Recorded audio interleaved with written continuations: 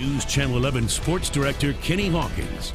Tucked on the side of the Chuckey Highway in East Tennessee, you'll find the School of Morton, run by WWE Hall of Famer Ricky Morton. As News Channel 11 Sports' Kane O'Neill reports, it has become a place for kids and adults from all walks of life.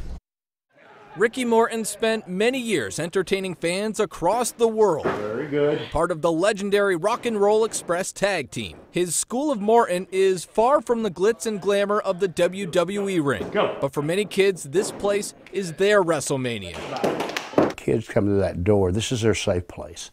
You know, when their parents drop them off here, they know what they're doing. Kids of all backgrounds, bullied at school, a student with cerebral palsy, speech and central auditory disease, all have found a home here in Chuckey. Everybody is equal here, and I preach that to them every day. The parents that come to me and tell me that their grades come up in school, it's the fact they have more confidence in themselves.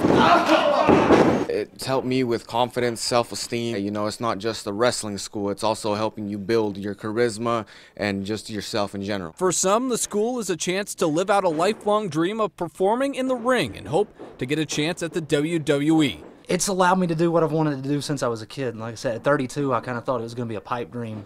And then to come here to be able to wrestle at a high level, I mean, who knows where it's going to take me. It's an opportunity that you don't get too often.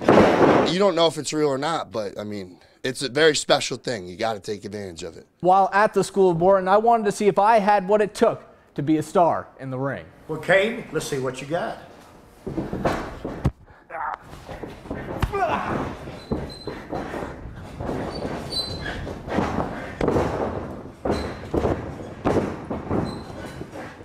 I think I'll stick to my day job. I may not be cut out for the ring, but the school has created its share of stars. So come see if you have what it takes. Maybe you'll find yourself in the WWE someday. But remember, And I always tell them it's a long way to the top if you want to rock and roll. reporting in Chuckey, Kane O'Neill, News Channel 11 Sports.